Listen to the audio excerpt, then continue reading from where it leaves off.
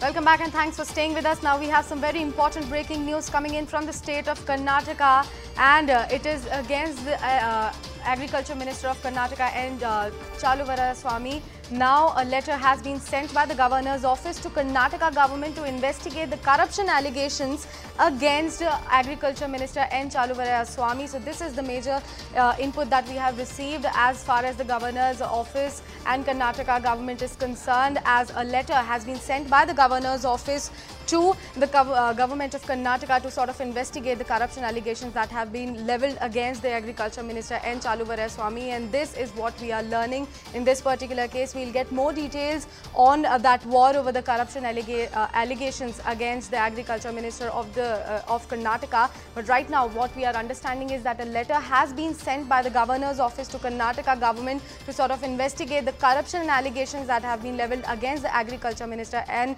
Chaluvaraya Swamy. And we'll receive more details about the letter and what exactly has been mentioned in that letter as well. But right now what we know about that letter is that Governor sort of told Karnataka Government to investigate the corruption allegations that have been levelled against Agriculture Minister N. Chaluvaraya Swamy. I have CNN News 18's Akshara joining me on the phone line for more details on this particular case. Akshara, could you give us more details about what exactly is mentioned in that letter that has been sent out from Governor's office to Karnataka Government?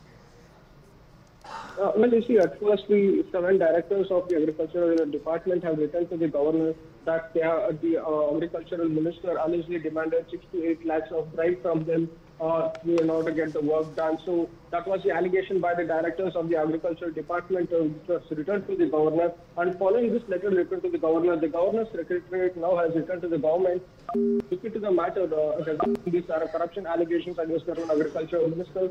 So right now the Governor's Secretariat has returned to the government, the Chief Secretariat of the Karnataka Government, to check if such allegations are true against the Agricultural Minister, and if it's true, to take the necessary action to put an end to such corrupt practices, or also take action against the Minister if it holds true. And these agricultural officers who have returned to the Governor have also claimed that the Agricultural Minister has been demanding 6 to 8 lakhs of bribe from them, and they have further threatened that they will end their life if no necessary action is taken to put an end to such practices. And we'll have to wait and watch what the reaction by the government will be, whether to go ahead and take necessary action or probe into the matter against the corruption allegations against their own minister. Remember, if this holds true, this will become a major embarrassment for the Congress government itself, because in the run-up to the elections, the Congress government campaigned and also fought against the 40% allegations, commission charges against the previous BJP government. And if after fighting such corruption allegations and making such allegations of 40% commission against the previous BJP government, if their ministers are allegedly indulging in such corruption practices, it will be a major embarrassment for the Congress government. We'll have to wait and watch what the government will take action against this particular matter, corruption allegations against their own minister, whether they'll initiate a probe into the matter or look into it. We'll have to wait and watch what the next step by the government will be. Well, Akshara, just for a better understanding, could you please give us more details about the allegations that we are talking about, which have been levelled against the Agriculture Minister Chaluvaraya Swamy?